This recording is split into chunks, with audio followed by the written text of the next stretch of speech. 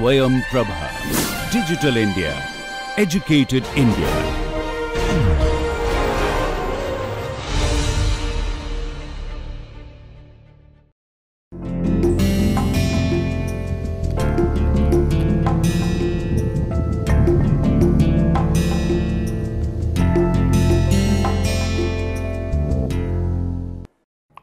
So, welcome again to the new lecture of the course, Properties of Materials.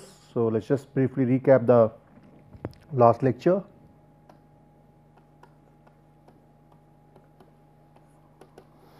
So, in the last lecture we looked at transformation of axis.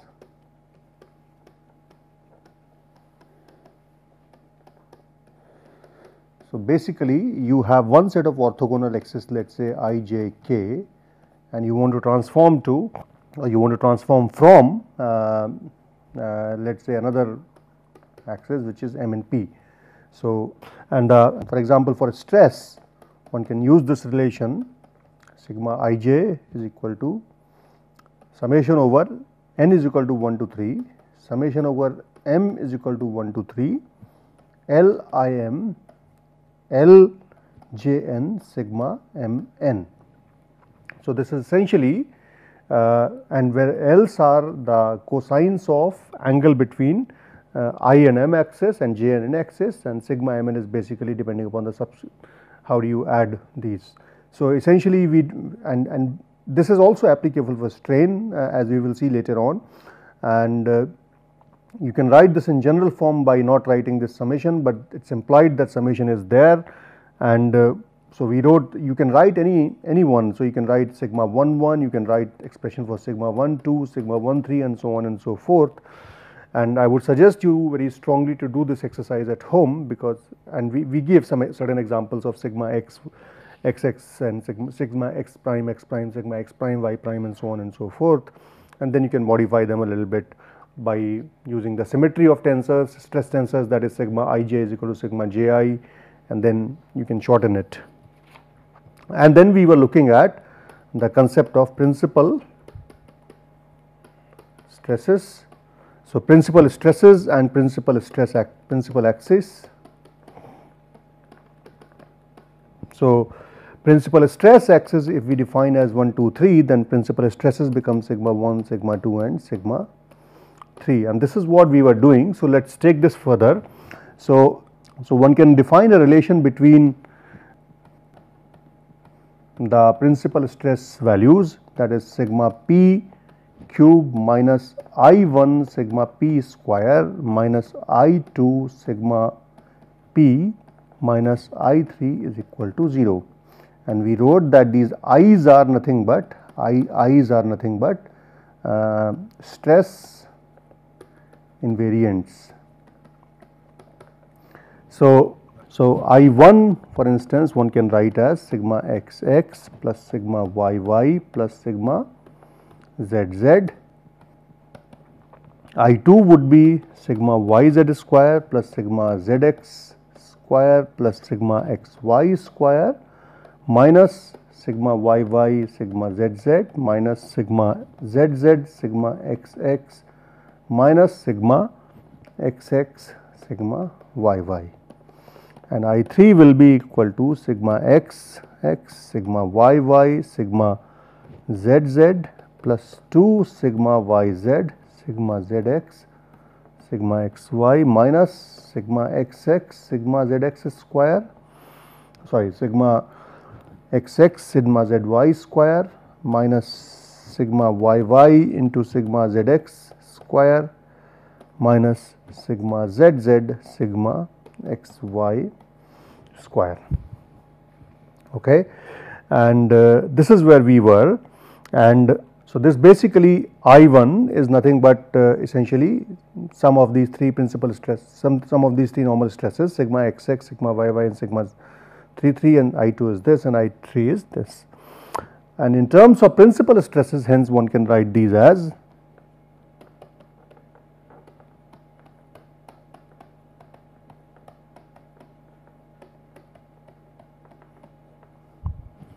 so we can write I1 as sigma 1 plus sigma 2 plus sigma 3, okay, and I2 can be written as minus of sigma 22 sigma 33 minus of sigma 33 into sigma 11 minus of sigma 11 into sigma 22, and I3 can be written as sigma 11 into sigma 22 into sigma 33 is the expression in terms of principal stresses.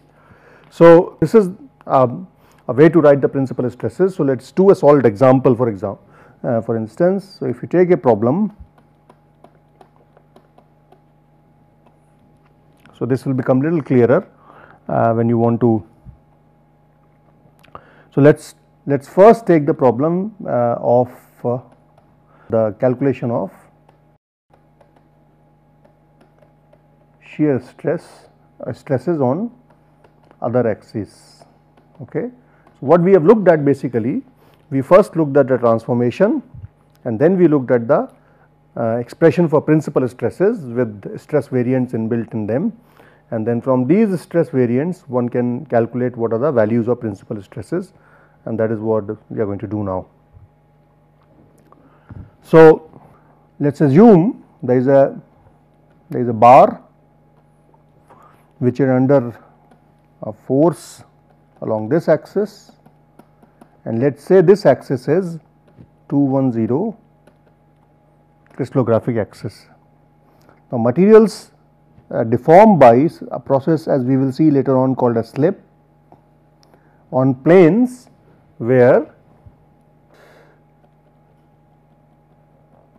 okay, so let us not invoke the phenomena of resolved shear stress, but on certain planes, okay, on certain planes on which atoms can move easily.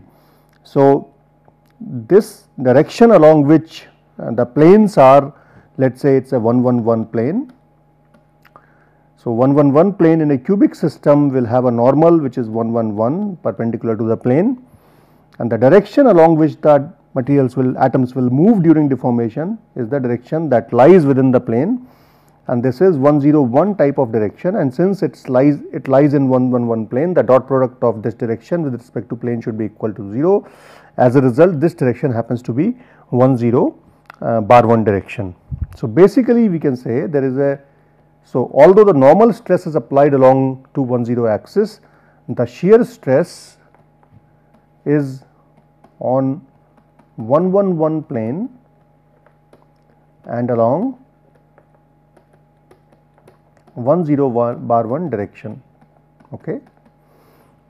So, let us say we define 210 as M axis, 10 bar 1 as N, and 111 as P. Okay. If these are the three conventions we follow, then we can write the expression for tau NP. Tau NP is the shear stress within along this direction 101 and in 111 plane. Okay. So, if we now write the expression for this happens to be LPM multiplied by LNM into sigma MM. LPM is basically angle between P and M, that is angle between 210 and 111, and this is the angle between N and M, that is the angle between 210 and, so cos of angle between 210 and 10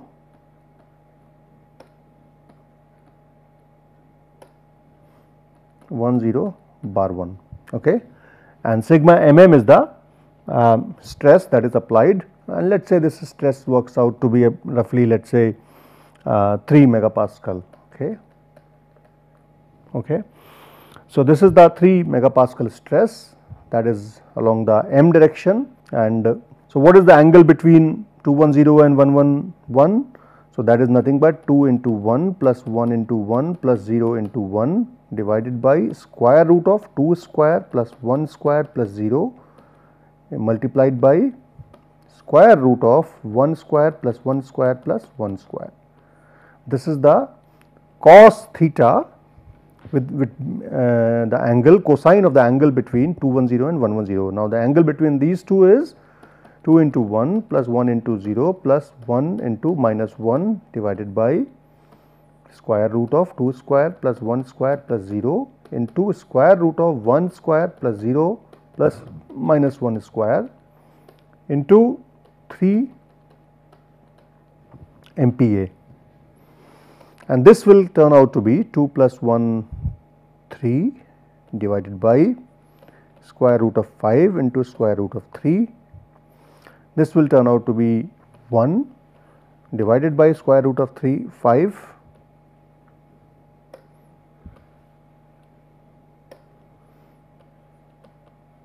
into square root of 2 into 3 MPa. So, you can do the mathematics yourself. The stress will turn out to be about 1.4 to 1.5 megapascal. So, this will be the magnitude of shear stress that will act along 10 bar 1 direction when the stress applied normal to the face of the bar is 3 MPa. This can be worked out by doing transformation of axis, just like we have done in this case. Okay. So, you can work out for any system equations like these and then determine what the stresses are going to be. Now, let us look at another example of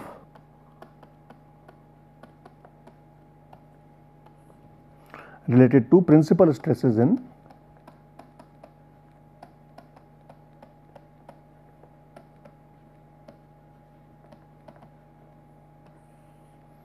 principal stress calculation in a body which has been subjected to certain stress state.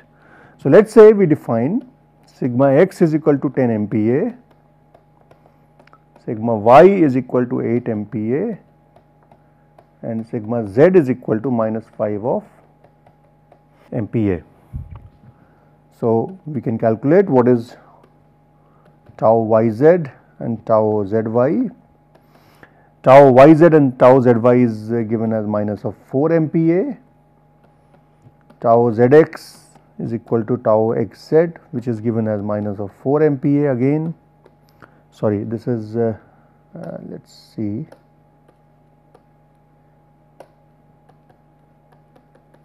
the above is 5 MPa, and then tau xy which is equal to tau yx which is equal to minus of 8 MPa.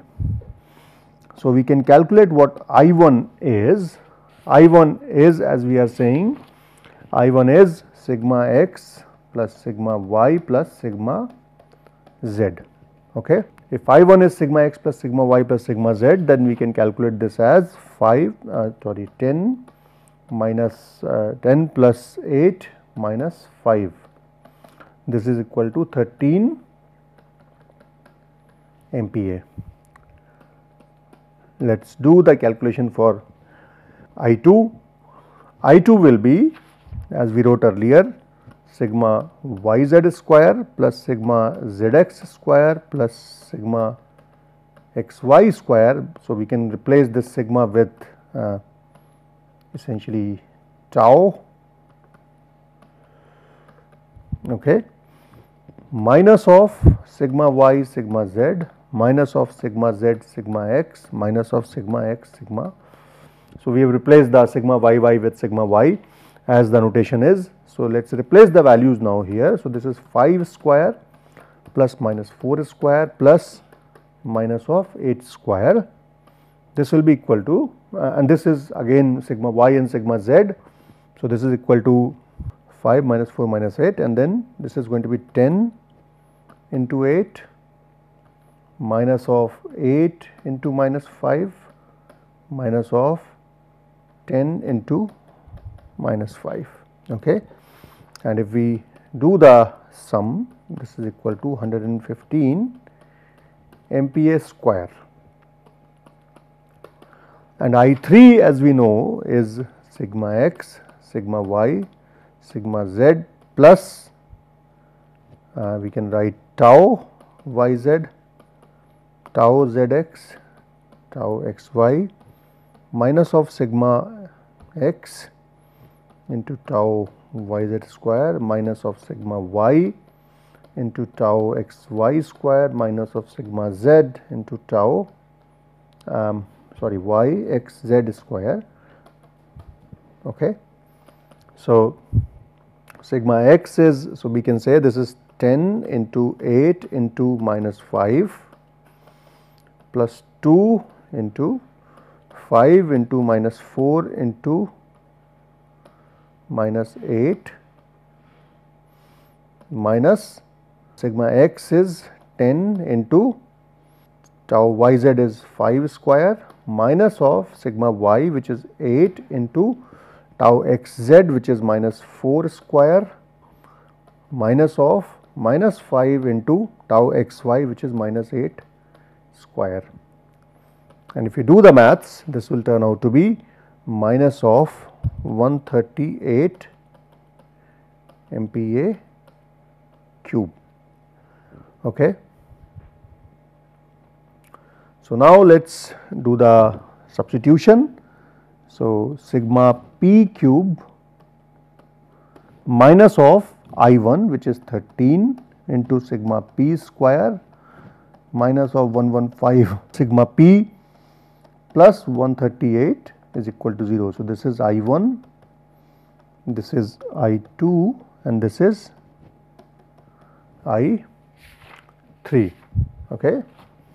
So, basically this was the equation in which we have fitted the values, and if you solve this,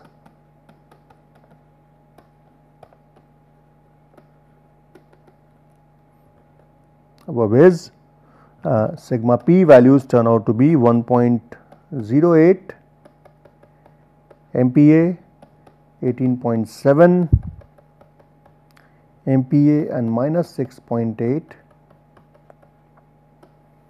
So, this is the solution you are going to obtain for the 3 principal stresses, that is sigma 1, sigma 2 and sigma 3. Okay. So, I hope it is clear from the formula that how does one determine the stresses sigma. So, now what we do is that, so having looked at the stresses in little detail, there is something which is also called as Morse stresses. If time permits, we will come to that later on, but now let us go back to the concept of strains. Okay. So, what we have worked out in stresses until now is basically what stresses are: true stress, engineering stress, what is stress tensor, the transformation of axis,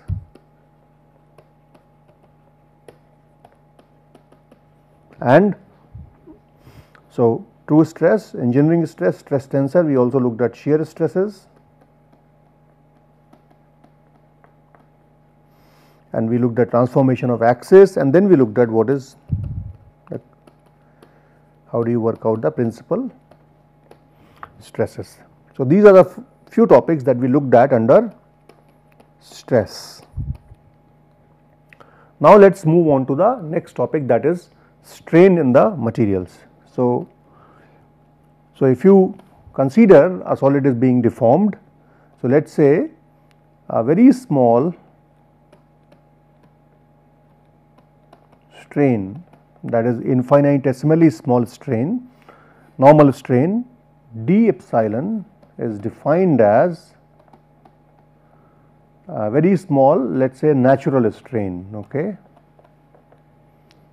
slash true strain is defined as d epsilon is equal to dl by L. So, this is the infinitesimal increase slash decrease in length. So, let us say if L naught is the initial length and LF is the final length, then this is from L naught to LF dl by L. So, it is integrated from L naught to LF. and we get a strain which is ln of Lf divided by L naught. This is called as true strain or natural strain. Okay. There is another strain which is so let us say this is true strain. There is another strain which is called as engineering strain,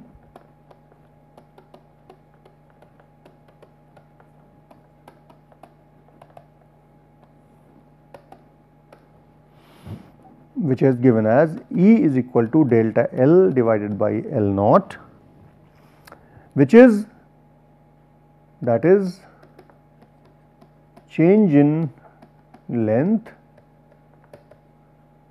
or dimension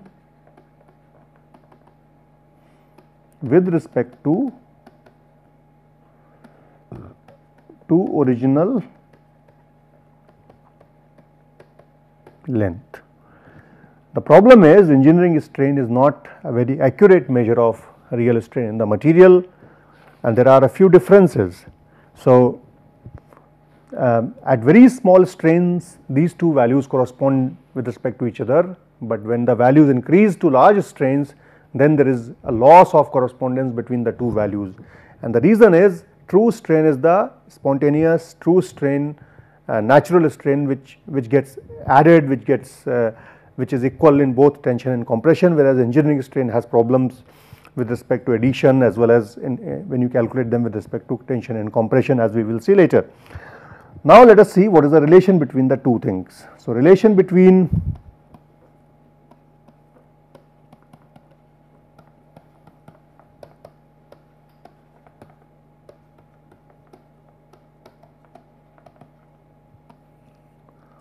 so we can write this as Lf minus L naught divided by L naught.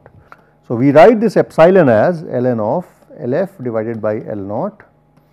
I can write this as Lf minus L naught plus L naught divided by L naught, and this becomes E plus 1. So basically epsilon is equal to ln of 1 plus E as it is always, as it is expressed. So this is the relationship between true strain and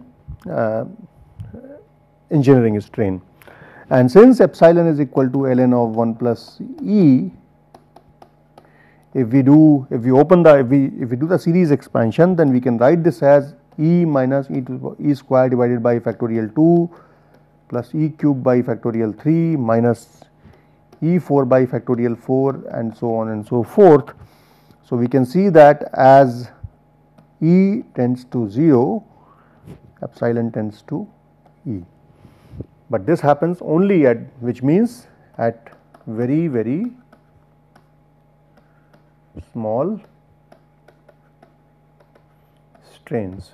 So let us do a little calculation. Okay. So we have a value of E, let us say we go from 0.001 to 0.0005 to 0.001 to 0.005, 01 to 0.05 to 0.1 to 0.5 to 1.0. Okay, these are the values of small e which are changing. So if we now calculate epsilon, which is ln 1 plus E, at 0.001 of strain, engineering strain, the value is 0.0000999, which is equal to 0.0001 equivalent, and if we calculate the ratio, this turns out to be 1.001. If you calculate for 0.0005, this turns out to be 0.0004999, and this is equivalent to 0.0005, and the ratio turns out to be 1.002. And if you do for this, this is 0.000999, and this turns out to be 0.001, ratio is nearly 1.002.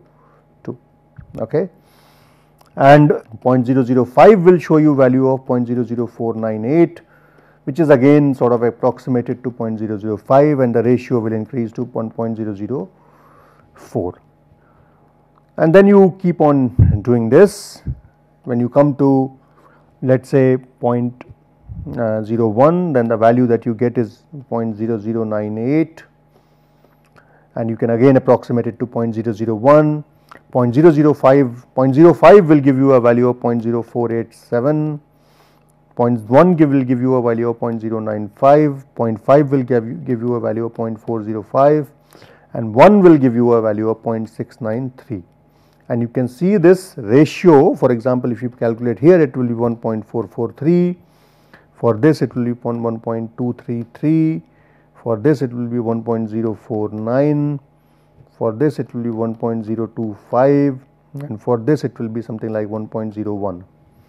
So, you can see that these two values start diverging somewhere around 0.01. So, this is where you have sort of increased differences.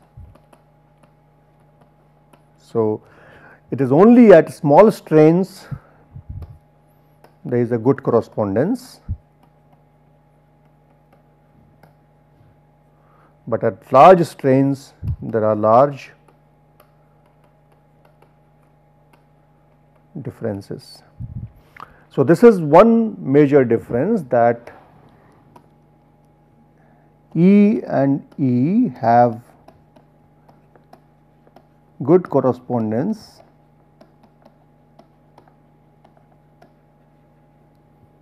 only at very small strains. That is why true strain is a much better measure of strain than the engineering strain.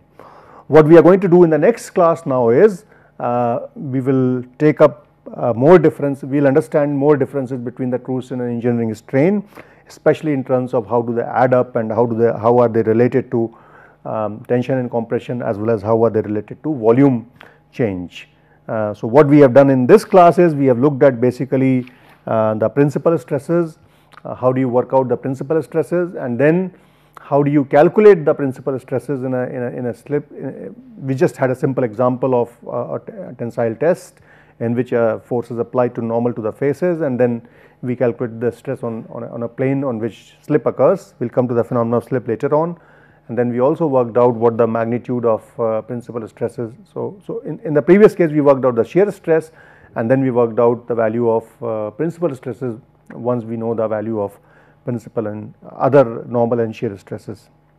And then we looked at the conserved strain, the difference between true and engineering strain, and we will dwell upon it further in the next lecture. Thank you.